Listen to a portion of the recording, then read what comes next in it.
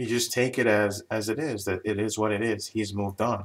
So how to cope with your ex-husband's remarriage? You realize that, well, I was with him and it was what it was, and now we're both moving on with our lives. The problem here is you're not moving on. You're still caught up with him and what he's doing. And you've got to realize that you've got to move your life forward. And one of the best ways to do that is try your best to develop your own identity, because for a long time or however long you were with your ex-husband, part of your identity was identified with him. So you probably still feel that kind of connection.